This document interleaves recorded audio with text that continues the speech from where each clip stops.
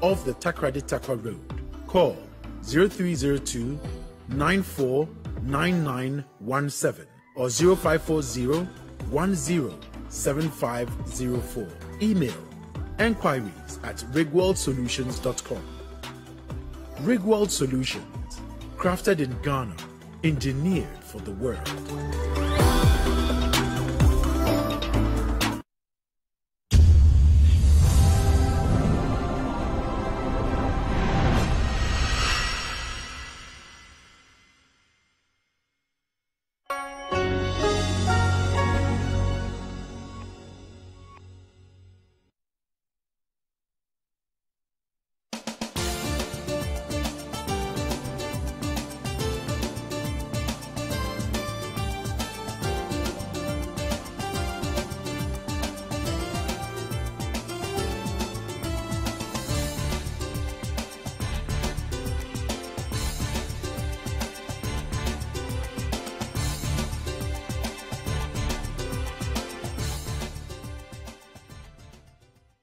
Hello and welcome to Face to Face on City TV. Ghana is preparing for the elections and so are we. This is the best platform that you can be on if you want to know everything election related. My name is Umaru Sanda Amadu. My guest today was part of the team that put up or prepared the manifesto that the governing NPP is using to defend its records and ask for a re-election in 2020. Yofi Grant is my guest. I'll introduce him shortly.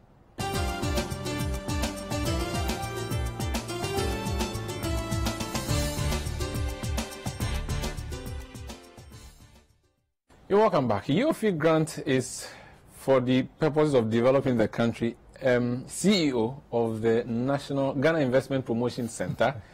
He has that core job to do. But then for political purposes, he's also involved in the document, which is the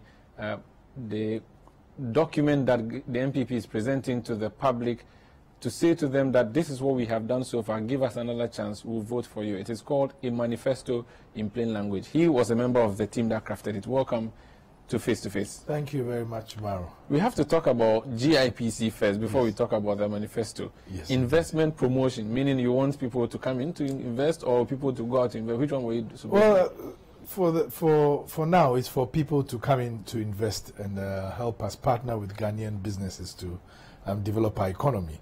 And it's a very important part of any country's development agenda. And if you are a follower of economic history, you realize that no country has ever developed as an island. I mean, even the United States, it was actually developed by immigrants from Ireland, from Holland, from all over the world. If you look at Germany, from the French Huguenots who were kicked out of France and crossed over to Germany, they all helped to develop the country. Asia, everywhere the same. Even China. China opened its doors to foreign investors and created special enclaves for them to do their business with all sorts of conditions. For example, you get free land, they give you free support, etc., etc. And today, we bear testimony to the growth of China. So, yes, Ghana to a resource-rich country with great people, relatively better educated than most of in the sub-region. And of course, with an aggressive agenda of growth and setting ourselves as the hub for West Africa. But of course, with the AFCFTA, we've also re-established ourselves as the spearhead of African trade and investment renaissance and push, just like how we did. I'll ask you what the AFTA means to us, but how different, or what's the difference between GIPC and Free Zones Board? The Free Zones Board is an authority that was set up to administer the free zones concept. Basically, the free zones concept, as we define in Ghana, is an enclave where you will produce a tax-free so long as you export 70% of your goods. Okay, so you must export whatever you produce. Absolutely. It's a must. Absolutely. Okay. The GIPC is, should I say, the investment promotion agency of the country, the whole country. So we work to support all the agencies, from trade to finance to energy to agriculture, tourism, just name it. We even education. So do you health. go out and say to investors that, hey, we have a vibrant tourism industry, or we have a vibrant agriculture or health industry, come and see, come and invest? Is that the kind of thing you do? Or when people come in, they are coming to a ministry for, say, sanitation, for instance, they invite you to come and be part of the negotiation. How does it work? Well, it works in a number of ways. First of all, you know, attracting foreign direct investment is not an easy task, because you are competing with quite a number of nations. So the first thing we do first is to brand the country. You need country branding to say, okay, where is Ghana? What is Ghana? And if you can sell a good story of Ghana, then you can move on to the next stage, which is what are the opportunities? Most countries may define priorities, and we did define some priorities initially, and we are going to even refine that even further. But others just says, well, we want investors. We are crafting these areas for the investors to come in. We'll give you these and that if you do come in. Just like how we at GIPC are pushing that now, we only try and focus our incentives on FDI that partners with local people, or FDI that actually facilitates the rapid achievement of the SDGs, because those are development goals. So that's where the difference comes. We are an overriding institution under the office of the president. So you'd realize that when the president is traveling on a mission, and most of the time when the president is traveling is to go speak to investors and business people, just not political and diplomatic. Even when it's a state visit. So GIPC is always in there some way. Yes. Brand Ghana, we used to have a Brand Ghana office. How active is that? Because that's critical for it investor hasn't promotion. been very active. Which is a problem then. Yes, and we are working to recitate it, to define the brand Ghana. It's a very difficult task, because Ghana, fortunately, is a country of positive diversity. There are so many things. I mean, if you look at ethnic groups, quite a number of diverse cultures. And to try and encapsulate all that into one brand sometimes gets difficult. But one thing that is surely overriding is that we are a great country. We are in the middle of the world. We are the only country on latitude 0, longitude 0. We are very friendly people. We are English speaking. We have summer all year round. And we have a vision. We also have able to establish ourselves from when we achieved independence and spearheaded the African political renaissance. You go to some other countries, and even a taxi driver at the airport is able to sell Ghana to you as a tourist, and you'll be interested in visiting places. We haven't done well with that, beyond giving a T-shirt or a Lacoste shirt to our taxi drivers at the airport, and they charge exorbitant prices. There is nothing else you get as a foreigner moving into this country. You're absolutely spot on. And I think it goes even beyond that. In most countries, for India, for example, before you are licensed as a driver, as a taxi driver, you must have a certain level of education. You hardly meet an Indian taxi driver that is illiterate. He'll be at least semi-literate. So that certain things come automatically to you, then they train you. In the UK, you can't drive a black cab without going through a major test. So when you sit in a black cab, you realize that the driver probably knows everything about... It's an ambassador. He's an ambassador. He knows that. When you go to Singapore, from taxi to taxi to taxi, it's like they rehearse the narrative. They know the country's plans. They will tell you and even go further to get you attracted in things in Singapore that you must see.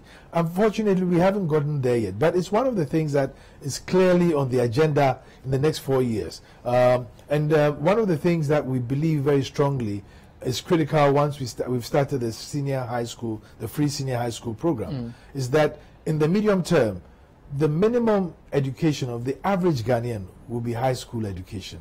And therefore, there are certain things you will be able to grasp technically and therefore be able to be trained to do that. As GIPC, and you are the boss, what would you say you've achieved over the past 4 years since you took over this office? Something significant that you say, well, I put Ghana on a certain pedestal. You could list them if you want. You know, as a person, I never think I've done enough. So I don't like to say, okay, I've achieved this, I've achieved. Maybe I can say I've achieved numbers. I mean, when we came in, we set a target of 5 billion in 2017, that we should try and push for 5 billion. And we're able to attract 4.91 billion.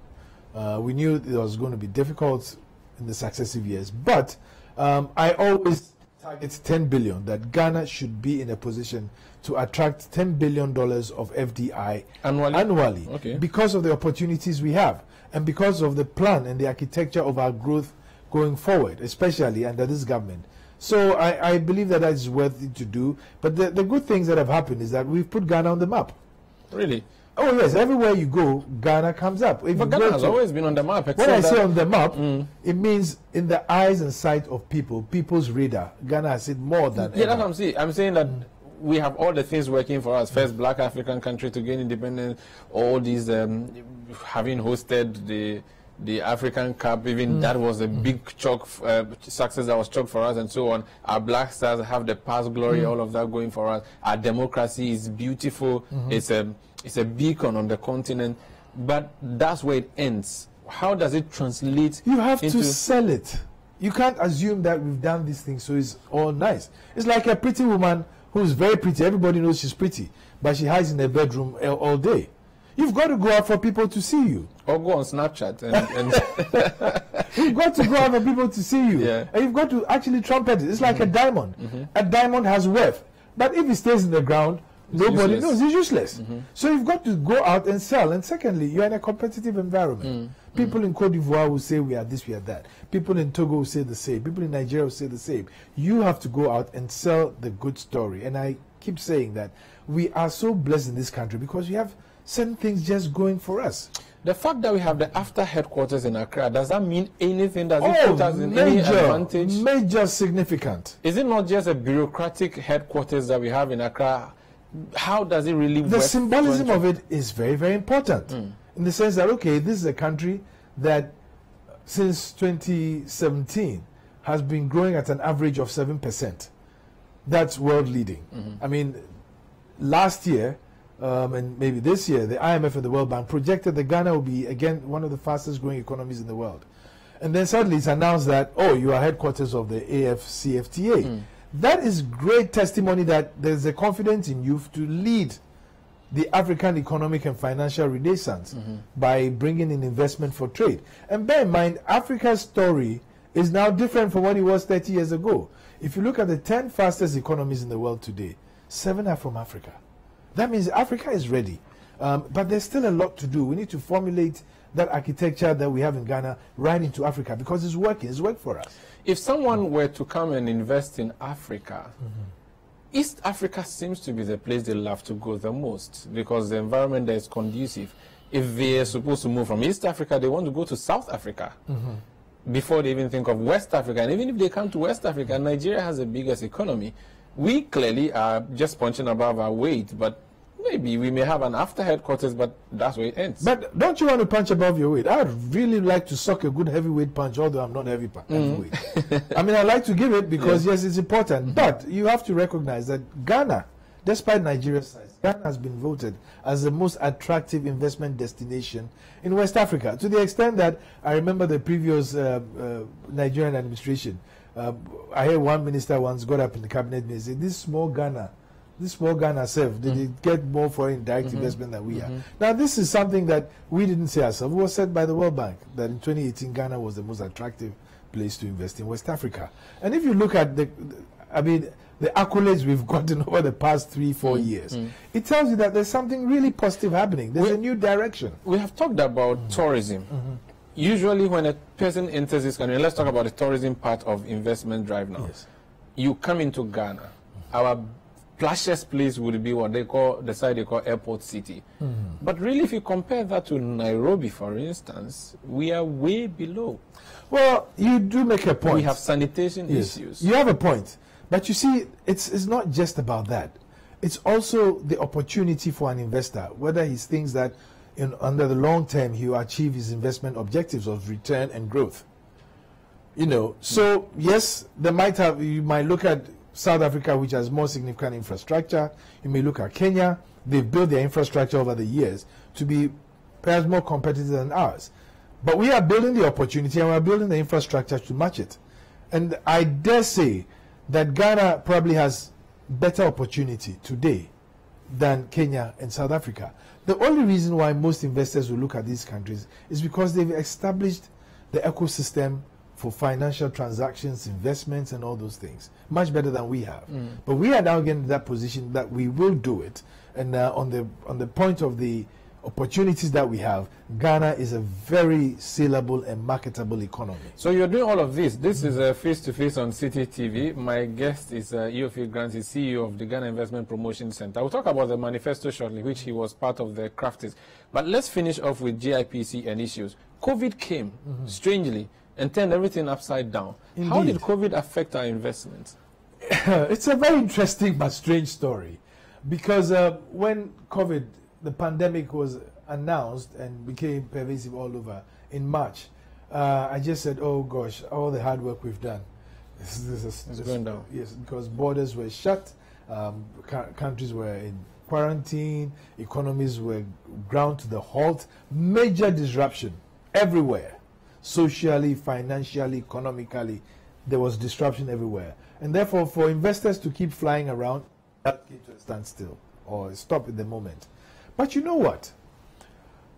The first quarter of this year, foreign direct investment we recorded was in the region of $180 million.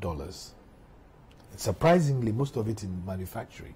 Wow. That means that the 1D, 1F must have hit some good, years. Okay. And we expected that at the beginning of March to April, we were seeing almost nil activity, depressed activity. In real terms, we're having phone calls, we're having conferences, but we're not seeing real activity. Surprisingly, at the end of June, when we put our numbers together, it was higher than the first quarter of last year. Of this year. Okay. So there was some little growth from first quarter to second quarter. Okay. And I dare say so we are not stagnant. We are growing, and it's going up. Yes, and I dare say that had it not been COVID, I am sure by now the flurry of activity that would have come us with investment money and investment interest in Ghana would have probably been overwhelming. Really? Oh yes. When people have become, I don't know how you may be looking at things, but there are a lot of people who have lost their jobs and people are not coming in. Seriously, how is investment happening when there isn't even money to invest? Well, yeah, it's an enigma that we expected that we'll see a real dip in investment. I was surprised that the second quarter registered $207 million of foreign direct investment. What was the target? Well, we didn't have a target per se. We have an annual target because sometimes. So the annual target is how much? 10 million. And you have 10 billion. And you have 217 million in 1 quarter. 207 in 1 quarter. You see, you don't look at it in terms of quarters. For example, if I go and speak to an investor in January, he's not just going to pick his bag and load it with the cash and come to Ghana. He wants to do his due diligence. He wants to see the opportunity, interrogate the opportunity. Then he might make an investment decision. He will probably send a team ahead to come and have a look, do their own due diligence independently to tell him that, yes, this is a place for you to go. What they were saying was right. Then they'll do their business plan, which could take 6 months. Okay. So by the time he decides that, okay, we are going there, it may be even 12 months or more. So it's not one that we say that we expect that this quarter will get this, the next quarter will get. But year on year, this quarter, the success has been chalked 270. Yeah, 207. 207. Have we done better than we did last year, the same quarter? Or you don't have the figures? I don't have the figures off the top of my head because there's a lot of numbers. Okay, let's talk about. So, Dumsor is gone. So there's constant electricity supply. It's one of the key things people will look out for. Absolutely. How about taxes? Taxes have, because you need so much money. This is a government that needs money to do a lot of things. That's the thing about economics. There are many ways in which you can look at a country in terms of its economic development. Some may decide that, well, yes, if we know that we have the business opportunity, let's just borrow to fund growth, or let's just use our retained earnings, that is taxation, etc., to grow our economy. But if your economy is not growing, and if your economy is only based on your domestic side, and you don't have a boost in revenues from, say, exports, it gets a lot more difficult. Then you might either have to fall on investments or you fall on debt, on borrowings. And it depends on what your philosophy is and how you execute it. But I will say that under President Akufo-Addo, he's clearly of the vision that we should, under Ghana Beyond Aid, which is a very transformation statement, we should use our own resources to grow. We partner with investment money and we'll create linkages with the global value chains and economies to grow our economy. You're not going to get it in one day. But as you create more opportunities for investment, you create more businesses. As you create more businesses, you create more opportunities and more jobs. When you create more jobs and you create more businesses, you get opportunities for more taxes. What about the issue of rent? High cost of rent is clearly a problem for an investor who wants to come in here. And yes, it is indeed. It is indeed. And we are trying to rationalize that because there are many inputs into rent and even cost of construction here. I'm sure you have ambitions of owning your own house, and so do many other people. But when you're going to look at it and see, really, you really look in there, about 60 to 70% of the inputs of almost any construction are imported. We don't manufacture doors, we don't manufacture window sills, we don't manufacture doorknobs, we don't manufacture light bulbs and fittings, etc. And that is why a policy like the 1D1F is extremely important. You seem really to love to harp on this 1D1F, but it is the beginnings of an industrial nation. But the number of factories you have are not many, that are not really that much but, so far. But if you look, for a party that probably one day we should have had 216 districts. 260, yes, we didn't 16, say we were going to do it it's now 65. It was a policy that says that at least each district must have a manufacturing facility or factory. We didn't say in 4 years we'll do all 270. But even they haven't said that. I think at the rate at which we are going, there are over 300 proposals on the table. There are 170 that are in various stages of, development. Some are already working and producing, like Twyfords and this thing. They're still on the way to Darwinia, Twyfords in Cape Coast, there are quite a number of them all over the place already. And we didn't say we're going to build a factory, meant that you're going to build a humongous global You say you're factory. changing the goalposts or you're changing the rules in the course of the game. You said you're going to build factories. Now you're saying you're providing technical support for factories. No, we never said that. We said it's a policy. Always remember, there's a difference between a policy and an activity. You can set a policy to say that, okay, every child must go to school. The funding structure is separate. It's a totally different thing. Okay. But the policy is that every child must go to school, period. Every child must go to school is one of the things Nana Akufo-Addo has done for senior high school under the free SHS program. And he said he has done more and he needs 4 more to do more for you. We'll interrogate that shortly when we delve into the issues of the manifesto as presented to Ghanaians during the party's event in Cape Coast over the weekend. This is Face to Face on City TV. My name is Umaru Sandamadu. My guest is Yofi Grant. Don't worry.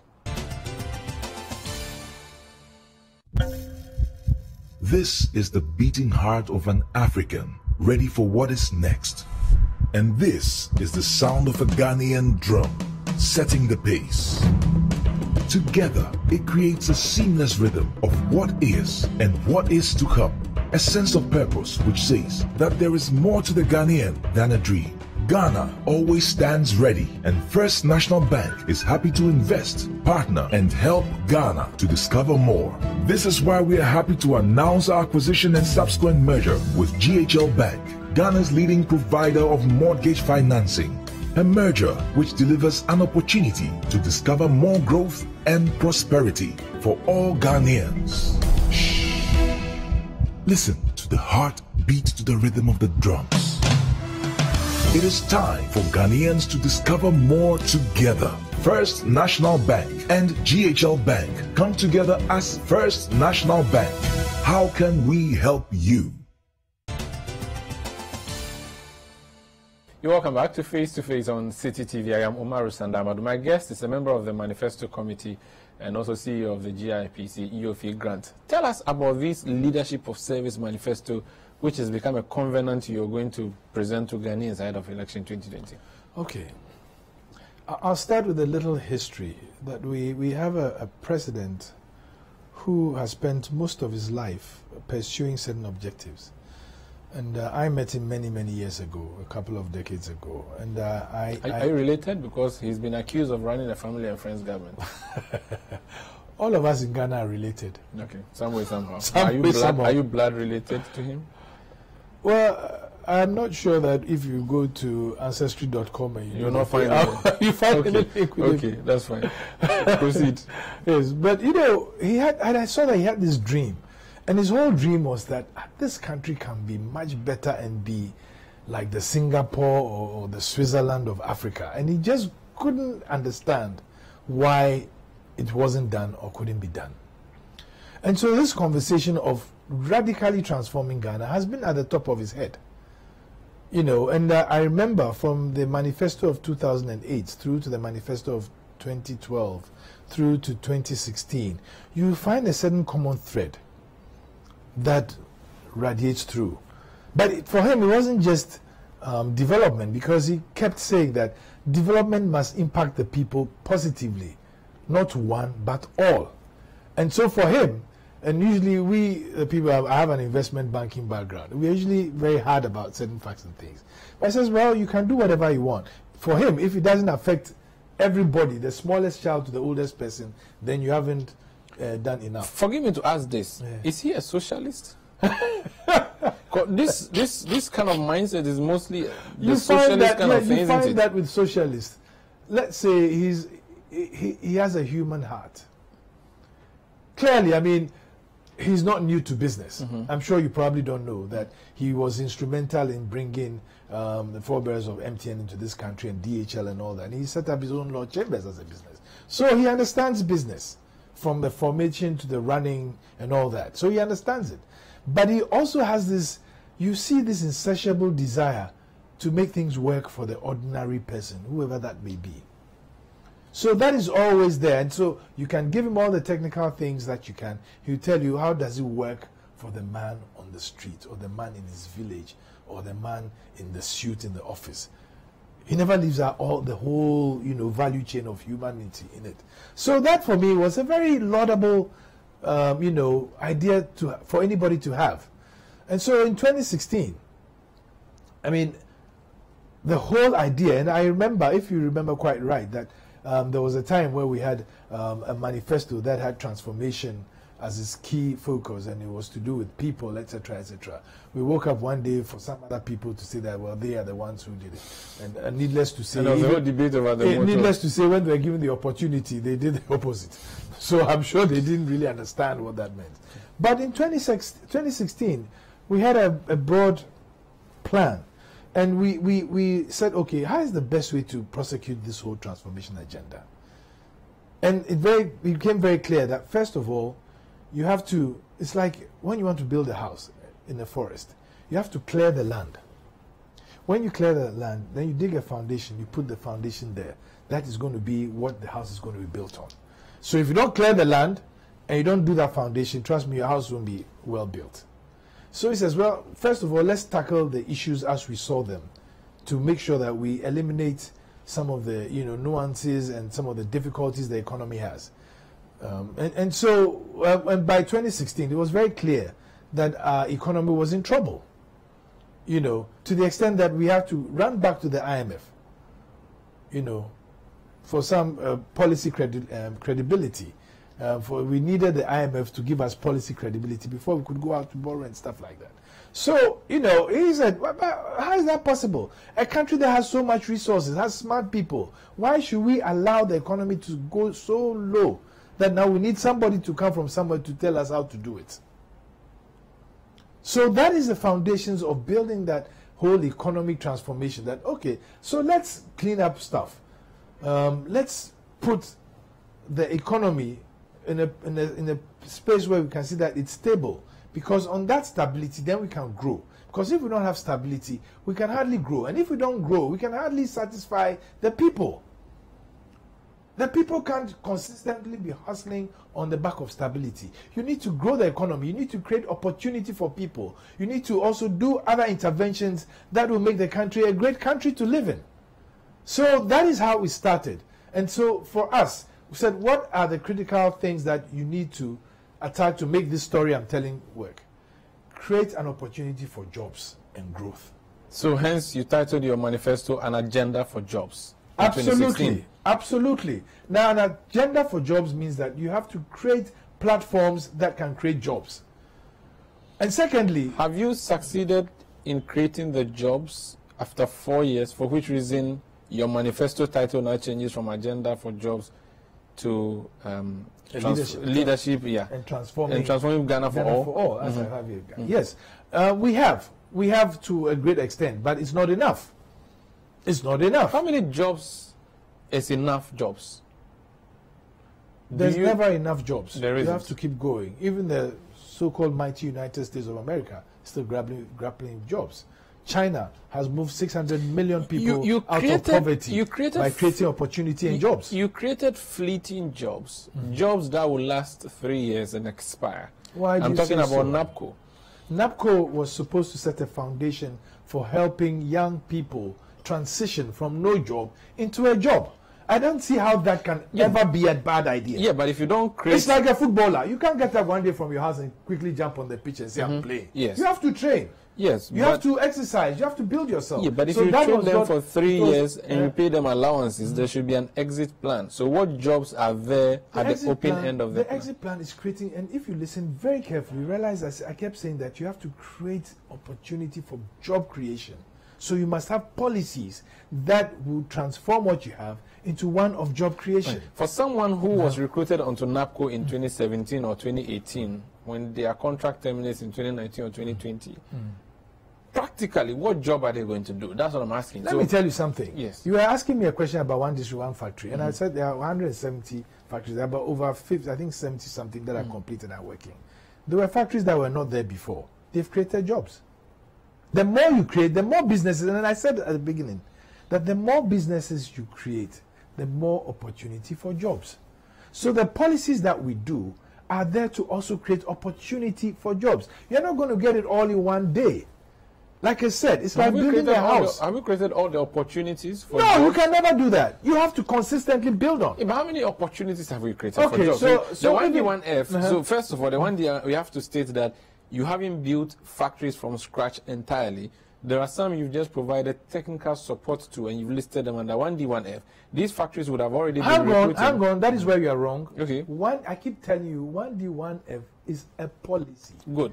So even if there was a factory that was defunct and wasn't working, it may be needless to go and build another factory next to it. You will prop it up. Good. And create opportunity for jobs. If you don't do that, that factory is going to sit down like a chair. My point is still here, that factory had workers. These workers were... But the workers were not there. The factories were not working. They were defunct. Yeah, but you can't say you are creating a new job for an old factory that has already been existing. Really? Yeah. So if there's a factory that is empty, there's nobody working there, and you come and say, I'm going to put money in, I'm going to employ you. Isn't that a new job? So that's a new factory, new job. But for factories that are already existing and running, you have just provided them with technical support. But that technical support is going to expand the factory that so more people can be employed. So that's 1D1F. Which other areas have you created? Planting for food and jobs. Over 1 million smallholder farmers have been assisted with extension services. Young people from university, over 500,000 of them, have been employed to do extension services in the field. Really? Yes. I thought 1D1, NAPCO is one. planting for food and jobs is... NYA is creating opportunity. We are building Stadia. We are building youth resource centers. We are going to build more factories, and more factories will be built. We are going to ensure that we have more investment, because the more investment comes in, the more businesses can be created. Is it so is it that we have cured the unemployment situation? No, we haven't, but we are on the track to curing it. How soon and when will we cure it? Well, to the extent that we are able to prosecute and you vote MPP back into power, you cure it even faster than the ever. question would be asked that we gave you 4 years. Why do you have to ask us for another 4 years? That is the presumption that you think you can solve all the country's problems in 4 years. What are the key problems you've solved in 4 years, aside free SHS? Well, we've cleaned up the economy. Do you want me to list them for you, the things that we have to do? I can easily do that for you. You've cleaned up the economy, which has also led to troubles, because people have their monies locked up. People have lost their jobs. So you know what? That's a cleanup that is positive on the cleaning side, but negative on the... If that hadn't been done, more people would have lost their money. Over 4 million depositors would have lost all they had. And a lot more would have lost their jobs. They've still lost it anyway. They've still lost it anyway. No, 4 million account holders. No, 4 million account holders didn't lose their accounts. But they don't have their money. That's what matters. But no, there are some who still have their money in their banks. Yeah, but they haven't. But tell me, let me ask you a question. Let me ask you a question, because you are a bit of a moralist. So, if you had a crooked institution that obviously is not playing by the rules and the law, running some business, are you saying that it should be allowed to run because it employed people? Or No. because people put money into it? No. What's your simple answer? No. So you've answered your question. Good. So let me ask another question. When you provide the alternative, it should be better. There's a young man in Asimfosu who wanted to marry. He was investing or saving his money with one of these institutions, wanting to get married. You came and said you're coming to do cleanup. Fine. You've cleaned up, but he still cannot have his money, so he cannot marry. Yes, Clearly because that hasn't worked for him. Because first of all, some of these banks that were even funded by Bank of Ghana took that money and invested in their own companies, depositors' money. Yeah, but and if those companies run at a loss, then your deposits are gone. They are gone. Somebody has to bring it back. Government again had to find 21 billion cedis to try and prop up. Now, we're not saying that we are not paying anybody, but it will take a while. But it's taking forever. This while is taking forever. It's such a laborious exercise. I'm surprised you say it takes forever to resuscitate a dead horse. You probably might flog it 10 times, don't wake up.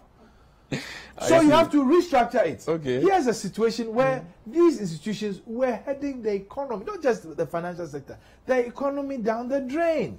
On an economy where we had borrowed over the hilt, an economy where interest rates were way above anything that can sustain any business in the upper 30s, an economy where inflation was high, an economy where we had a major deficit, and somebody comes and says, hang on, slow down, guys. If we go at this rate at which we are going, in 2-3 years, we won't have a country. In the next 4 years. So let's solve that problem first. In the next 4 years, if you're given another chance, based on the manifesto you presented to Ghanaians, what are the things we should be looking out for? I think we should be looking for... what do you think will be happening? We should be looking for a certain transformation. We are creating more opportunity for growth in jobs. Definitely. Without a doubt. And in everywhere you go, you see infrastructure. Infrastructure is one of our core are you sure? Deliverables. If you have you delivered already, or you are yet to deliver? We are delivering. So have we delivered? So why have you rejected John Mahama's call for a debate on infrastructure? Oh, is it a debate that will bring a road?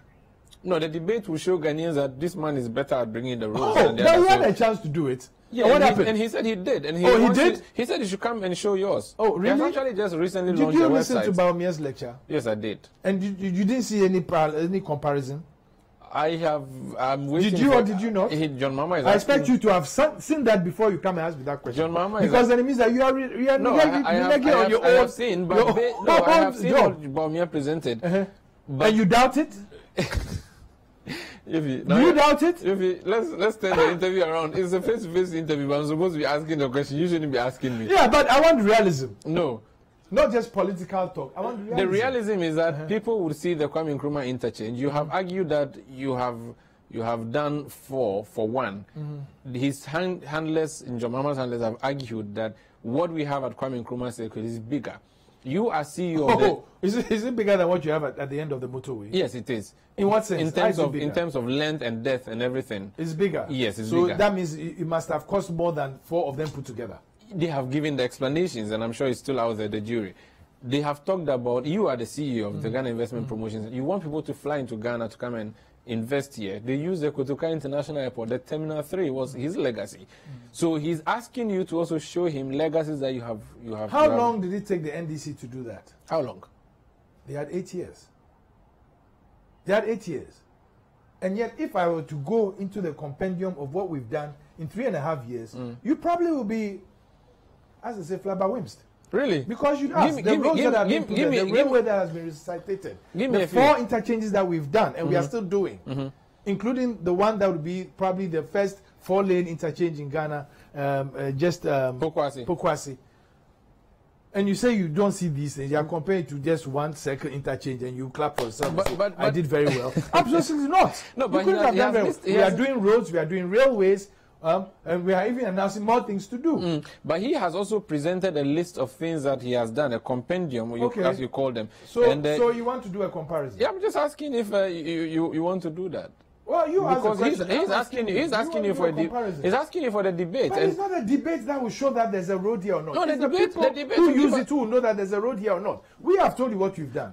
You can do a fact check and check from ours. They brought a green book that had photographs of things that had not been done and claimed they had been done. There's a theory in communications that says give it to them and let them know that you gave it to them. If you have really our evidence is that they're on the ground. They do exist. You can check. The stadia we are talking about, I can show you photographs if you want. The roads we are talking about, I can show you photographs of the roads. Do you have in your manifesto that you want to build an airport in Cape Coast, or is this in the speeches? Oh, no. We do have it in the manifesto. Yes, we should. Why do you need an airport in Cape Coast? You know what? People underestimate the progress of development and transformation. Explain. You know, let me ask you something. And I'll give you a bit of historical perspective.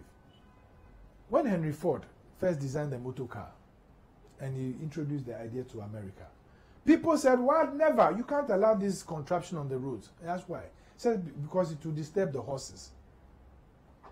And they used horses and horse-drawn carriages to the extent that the first few motor cars that were put on the road, there was a law that if there was a horse-drawn carriage on the road, the motor car had to leave the road so the horse would pass there because the horses would be frightened and they would hurt people.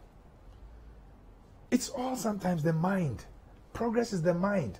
And that is why inventors and creators and visionary leaderships are far and few between. Because, well, let me answer. Because they come out with ideas that very often people who have not conceptualized it do not understand. Let me give you something about Cape Coast.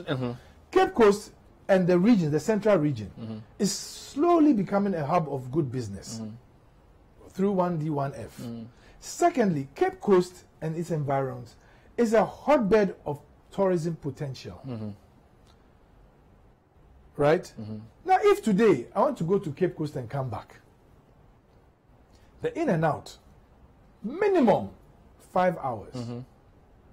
Not to mention the dangers on the road, etc., which I don't want. If I were to have an airport or an airfield in Cape Coast, direct flight, probably take me 20 minutes there, 20 minutes back. Any other incidentals, maybe an hour. Smart. So 1 hour, 40 minutes, total journey in and out of Cape Coast. Which would you tell me I should do? Do you know the flaw in your argument? What's the flaw? You have an airport 3 hours away from Accra, at Ho, the Volta regional capital. Your party came into office and said that that airport was useless. Do you know why? Because you have not flown a single aircraft to that airport. But do you know why? Hang on. Ho is farther than there's no flaw in it. There is no flaw in it. Okay. Please realize that in business, everything you do, there must be underlying business cases and assumptions. Okay. If I take the whole area, we are yet to build a business infrastructure there that would warrant the airport. So I always question, so why did you build it in Ho? I can tell you why I'll build it in Cape Coast, and I'll give you tangible because you reasons. want votes from Cape Coast. But I'm not doing necessarily only because of votes. Whoever did it maybe wanted votes in Ho. We want serious movement and this thing in Cape Coast. Yeah, but what opportunities are there in the Volta region? Are they like the opportunities I've outlined? Many tourist so then they should come out, whoever put it there should say, this is why we built the airport. Do you know our tallest mountain is in the Volta region?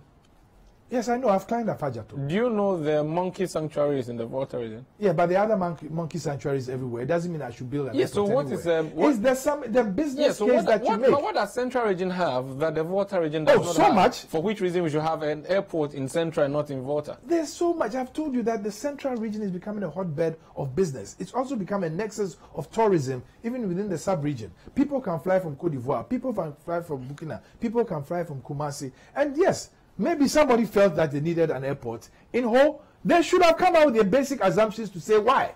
And I'm telling you, do you know how many people go to Cape Coast on tourism a year?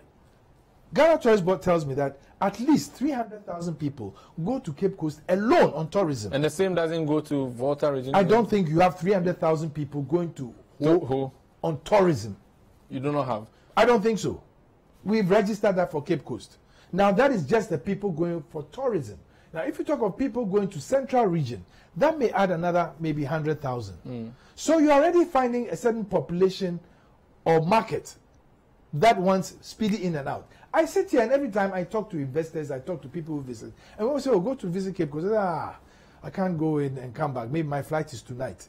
If I go by road, I'll miss my flight. I can't do it. Do you not think... Wait, you haven't finished. Let me ask you a question. The smarter thing to do would have been to dualize the Cape Coast road. Do you know how much it costs?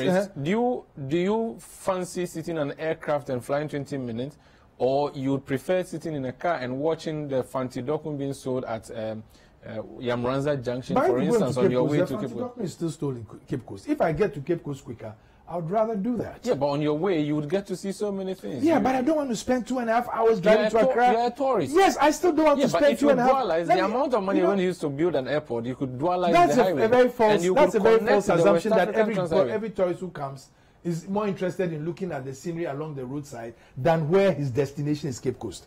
It's a fallacious argument. It's an assumption you can't make. Let me give you a parallel. I've been to Cuba a number of times. There's a certain tourist enclave called Varadero.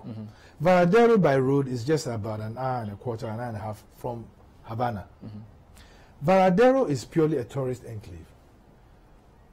They have more flights to Varadero than they have to Kotoka. From Central America, from the US, from Europe, from Asia. Why? Because of tourism alone. Meanwhile, Varadero has nothing else. And I see that vision for Cape Coast. Can it be wrong? No. Because we have already 300,000 people go there annually. You already have a certain flow of transport, not to mention kids who go to school. So there's education as well. School children will be flying. You're going to secondary school in, say, what's the name Omaru, of St. Augustine's, you take a flight from Accra to Cape Coast. I'm telling you, if I had a child in St. Augustine's, I'll be happier knowing that in 30 minutes he's in Cape Coast than 2.5 hours is on the road, and I can't vouch for where he is on the bad driving and all that. And if you dualize it, wouldn't be better for him? I don't think so. It will still be easier for me to know that in 30 minutes he's in Cape Coast. You know Accra Kumasi, you know a major chunk of the traffic are students in the universities. Yes. So why can't it be the same for You are Cape the Coast? boss of the investment promotion of Ghana. The Confucius factory is one of the big things you are touting. You do not think that an investor in Accra who wants to go do business in Cape Coast will be excited to see what you are doing on the road, stopping at a Confi to see He'll probably be more excited to know that his goods will get to the market just in time for export. This is Face to Face on City TV. My guest is Yofi Grant, CEO of GIPC. My name is Umaru Sandamado. Don't go away. The conversation is getting more exciting.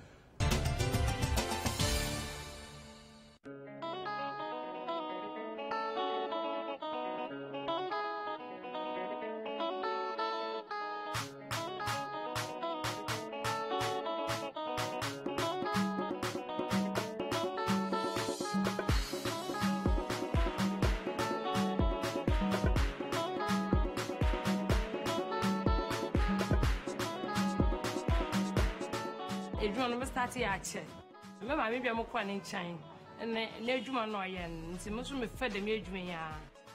You may have a mini invitation there, Guinness full by a program do work a post.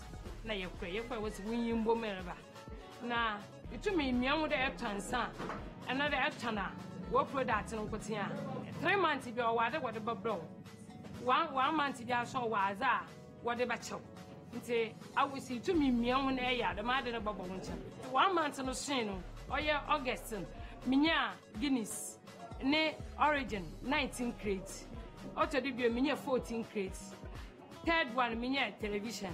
Fourth one, Minya mobile money. Fifth one, Massanage mobile money. Into when you woman a day, I Jimmy Pa, Mamma Winjai, when you woman. Seven or so Ben, wild bomb. Almost says I'm a marketing as an apple soon. Because no TV in a marketing or your soul. So I'm ball into our bites and so. When you're today, what Babaha, no, I wash a board now. When you boom and son, I quantum.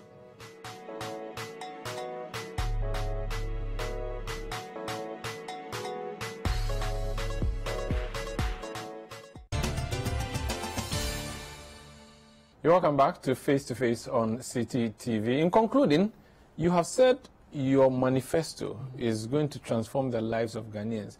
I remember John Mahama's manifesto of 2012 had transforming lives, changing Ghana. They even had it embossed on the Metro Mass buses. I've seen that in your new manifesto, you plan to relaunch Metro Mass. What does transforming lives mean? He said that. We didn't say that. We said we transform the economy. Okay. I mean, in the end, I'm not sure how they transform life because things went negative for most people. And the 5 years of doom saw a collapsed economy and all that. And as economy has grown, if not for COVID, we would have seen a totally thing. But the priority for us on the economic side today is to stimulate growth, stimulate development and stimulate investment into the real sectors of the economy, industry, agriculture, basically. Because the reason I use the Metro Mass bus is that your manifesto said you'll be relaunching the Metro Mass buses. I don't know why you're doing that when we have Ayalolo buses sitting at their terminal in Adenta, nothing is happening to them. Yes, but you should ask why. You have promised free Wi-Fi in schools. Yeah. You're not providing that. You're not putting it in your manifesto again. Why are you telling us about things you were supposed to have done that you have not done, and you still? But we did 80. At least we believe we did 80% of what you are listed there. And I said you're not going to do everything in 4 years. And I told you that it's a progression. Just like I use the graphical experience, you are building a house. You build the foundation first, then you build the shell, then you put on the roof, then you start painting, then you put in fittings. That is how you build something. You build an economy. An economy is not a miracle that, boom, today is standing there. You build it. You make sure that you have stability in the economy. You make sure that you put in the pillars that will engender growth and development. So have these pillars been driven to the ground? Oh, absolutely. Yet? I think so. I think prior to COVID, we were on a very good trajectory. So we actually exited the IMF program on a very good note. We still had very great relationships with the IMF, to the extent that in the COVID area, they extended to all countries of the world. To all countries, including Ghana. And you want to that, yes, if there's relief, we have to give relief because we understand that this is a global thing. Using your building of house symbolism, so what's the next stage in 2021? Well, we put the foundation there. We've started building the house. And like I said, our priority is to stimulate growth, development and investment in the real sectors of the economy. So, for example, in industry, we have a 10-point plan where we are creating hubs. There's a petroleum hub, there is the automotive hub, and you've recently seen, once again, you see that is how vision works. Sometimes you say things and people say, oh, Kai, impossible, you can never. Where you force people to buy just VW cars in Ghana, even though they want to import slightly damaged Toyota cars. Which will cost us a lot. You know how a second-hand No, if you're bringing a car with a broken fender, a broken door, you provide a job for the Kokompe guys who would sell to you a fender and also get a job for someone. I'm sure that you say that. If you had to buy a car with a broken door, think consumer, a car with a broken door than a brand new car. At the price car, that is only VW. You are forcing me to buy. Why didn't you? That is the beginning. There are many more cars. You can't bring a law and just restrict that to one. We are not restricting. We're saying if government has facilitated that, government is saying, as for us, we want to buy made in Ghana cars. Then let us buy Kantanka. We are buying Kantanka. The Minister of Finance drives a Kantanka. Yeah, but that's the Minister of Finance. Is not. But isn't he Ghanaian enough? Yeah, but I'm saying that it is not legalized. Now it has become legal that if you want to buy a car, you buy a Ghana-made car. Yeah, but the people. And so what we do. Have you considered the number of people who are losing their jobs because? Have you considered the number of people who get new, better-paying jobs when you bring in more automotive industry companies? No, but it's just not the cars. This company are just coming to assemble. They are assembling. But still that will create more jobs. Yeah, but the one more factory you bring will create more jobs than not bringing it at all. Sprayer, and you need to understand. The sprayer can now work in a factory instead of sitting in a kiosk somewhere and waiting on somebody to bash somebody's car to have it fixed. He can now work in a factory. He can now be better trained. What is the plan to have this factory? Recruit them. How many factories can you release? But the factory can only recruit from Ghana. Are you sure? I'm telling you, look, I sit here and I see foreign investors come. And after 6 months, they don't want expatriates to work in their companies. They want Ghanaians. First of all, the Ghanaian doesn't come with baggage. He lives here. It's cheaper and better for the expatriate. It's more convenient. The Ghanaian understands the market. So when he has a Ghanaian working for him, his access to market and speed to market is much quicker. Let's consider the political side. The Association of Vehicle Importers or Vehicle Dealers are not happy. They are even planning to vote against you because of these things. I think that would be unfortunate if they thought so. Because then what are you saying we shouldn't create more opportunity by bringing more car assembly plants to Ghana? Are you saying we shouldn't bring more opportunity by bringing original equipment manufacturers to Ghana? Let me tell you, before COVID, we had arranged, GIPC, to take a number of spare parts dealers in Guta to Mexico, because Mexico is looking for new markets, and Mexico does almost all the OEM spare parts for the American market. They are willing to come to Ghana. So I said, okay, guys, you are the people who sell. Let's go there. You might make deals that today you wholesale, but tomorrow you will be the people assembling and manufacturing the spare parts. Isn't that better than importing, changing foreign exchange, going to import the spare parts and bringing and selling it to me? It's better that we actually manufacture them here, we assemble them here and sell them here. Are you sure you're not going to lose the transport sector with this plan? Okada riders are excited and jubilating that Mahama said he will legalize their trade. They have soon forgotten that it was the same government that banned Okada. Yeah, but for us in February. After 4 years of retirement, he has remembered that maybe it was an error. So it's amazing you didn't say for votes. but look, listen though, we in February clearly understood that we need to regulate the Okada place.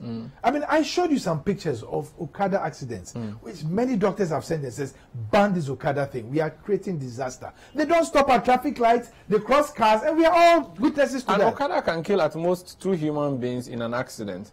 A space bus can kill 50 people plus. We haven't banned space buses. But we are not going to have space cars having accidents like you have in Okada. No, but we are the most recent.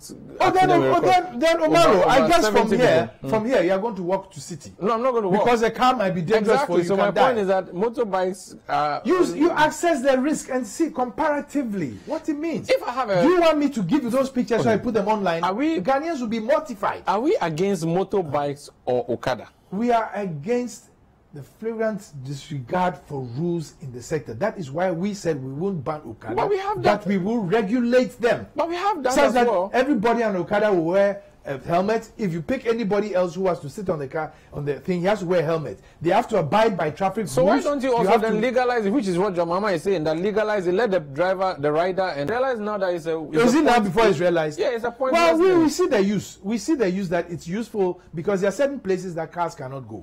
So you use... Hang on, let me answer. There are certain places cars cannot go. So you can use the Okada to get there.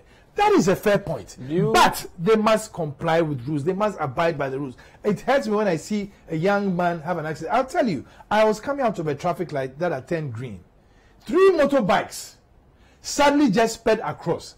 I had to scrape the car on my left to avoid hitting and killing these 3 people. That's true.